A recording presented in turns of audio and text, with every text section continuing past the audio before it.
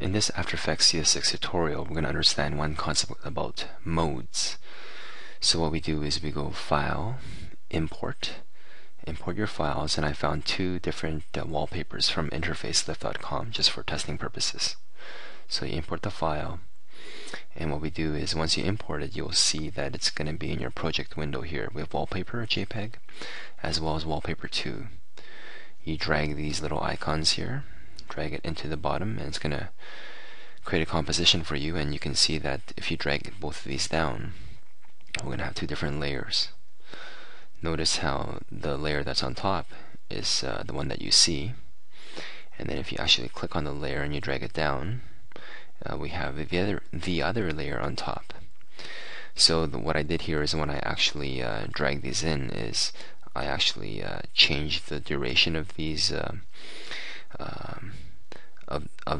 pictures, and you can slide them as well in the timeline. And I'm just going to make these pictures appear for 5 seconds, so that's what we did. So both pictures last for 5 seconds each. So this means that you can only see one of these pictures at a time. Notice how there's clouds here, and if I click and I drag down to change the order of the layers, you should be able to see, depending on whichever layer is higher is the one that we see. So in one layer we saw clouds, in this layer we see a very strong mountain.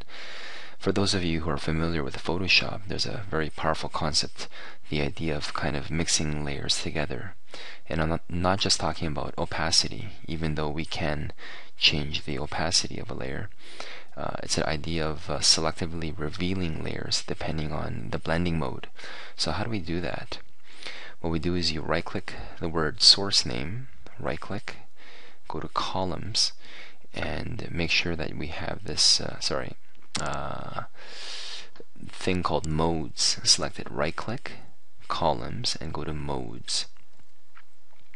And once you have the mode, notice how we have a drop down box much like Photoshop.